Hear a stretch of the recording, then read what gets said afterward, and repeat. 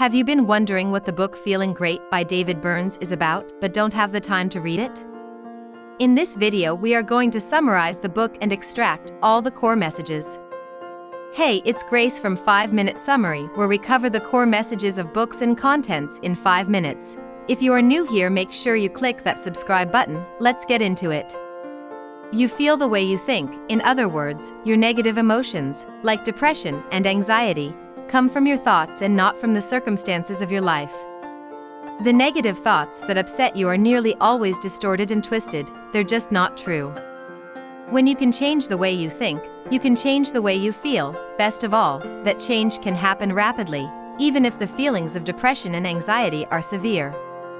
While the feeling good is about the cognitive revolution, feeling great is about the motivation revolution. If you haven't seen the 5-minute summary for feeling good, make sure to check that out. Feeling great is based on the idea that we sometimes get stuck in depression and anxiety because we have mixed feelings about recovery. Although we may be suffering and desperately want to change, there may be powerful conflicting forces that keep us stuck.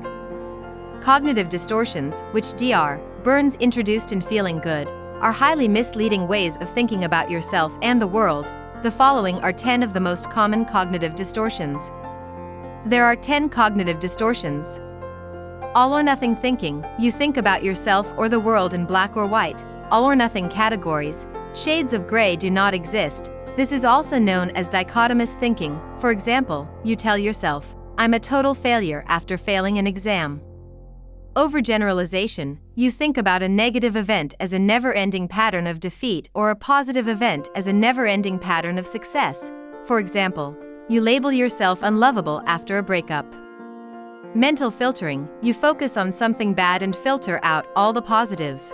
Or you focus on something positive and ignore all the negatives. For example, you get one low rating in a job evaluation and conclude you're doing a lousy job. Discounting the positive or negative. You tell yourself that certain negative or positive facts don't count to maintain a negative or positive image of yourself or the situation. For example, someone compliments you, and you tell yourself, "They're just saying that to be nice." Feelings of inferiority nearly always result from mental filtering and discounting the positive. Jumping to conclusions. You jump to conclusions that aren't warranted by the facts. There are 2 common versions of this distortion. Mind reading. You assume you know what other people are thinking and feeling. If you're at a party, for example, and feeling nervous, you might assume people are judging you.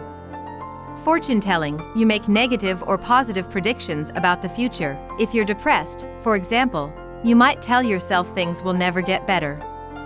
Magnification and minimization. You blow things out of proportion or shrink their importance inappropriately. Emotional reasoning. You reason from how you feel. This can be very misleading because your feelings result entirely from your thoughts and not from external reality. For example, because you feel like an idiot, you reason you must be one. Should statements. You make yourself miserable with shoulds, musts, or ought tos. Self-directed shoulds cause feelings of guilt, shame, depression, and worthlessness. Labeling. You label yourself or others so you see your entire self as totally defective or superior. For example, when you make a mistake, you call yourself a loser instead of saying, "I made a mistake." Blame. You find fault in others or yourself instead of solving the problem or identifying the true causes of the problem.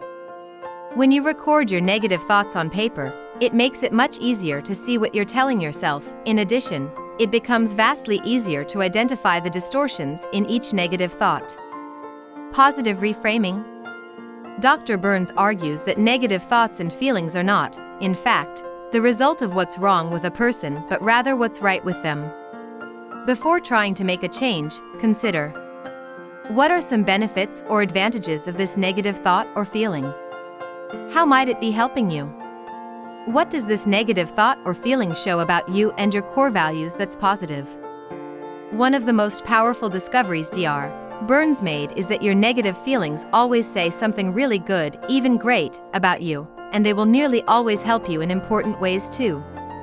If you enjoy this video and find it valuable, click the like button and subscribe to the channel. Make sure to also check out the other videos in the Personal Development series where you will find more 5-minute summaries of amazing books. I'll see you on the next one.